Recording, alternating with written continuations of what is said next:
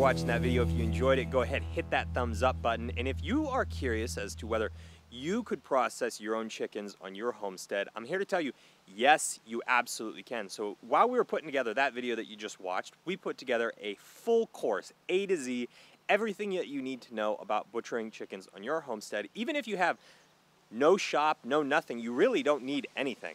So if you're interested in that, go ahead and check out the link in the description and check that course out. I'll catch you guys in the next one.